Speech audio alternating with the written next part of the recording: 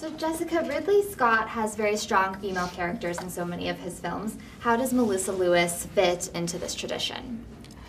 Well, Ridley Scott is a filmmaker who's always redefined gender roles in his movies. Alien was originally written for a man, and he changed the role to a woman, and it's actually, in my opinion, it makes the film a classic and far greater than it would have been if it was a man, because then it would have been a similar story to what we've seen many times.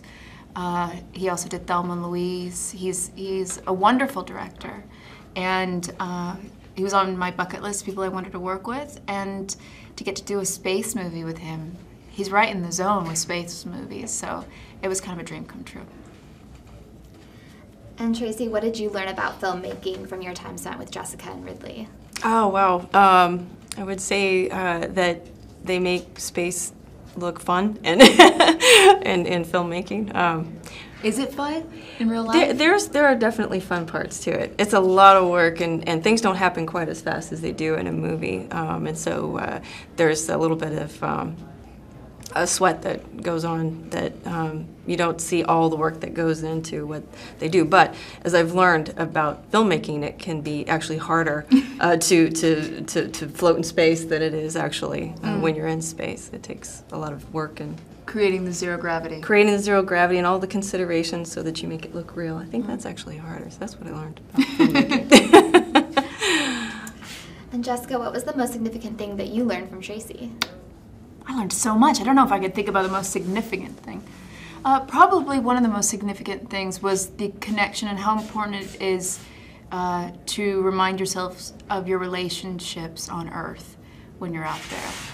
I noticed she was wearing a wedding ring when we were working together.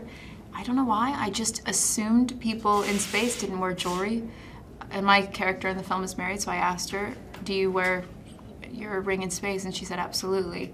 Things like that connected the human part of what it is to actually leave the planet and separate yourself from your loved ones, and how important it is to remind yourself of your reason for coming home.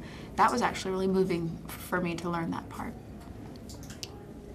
And then Tracy, what do you hope audiences take away from The Martian as far as their perception of astronauts in space? Is it accurate, or...?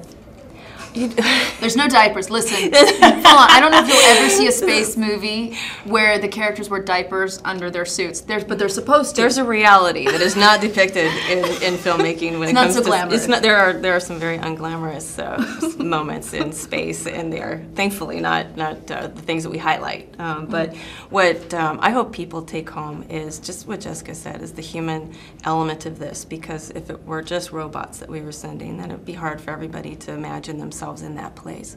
But we're doing this so that we can not only learn more about ourselves, but to explore. And we don't want to do that alone. We want to do that with people.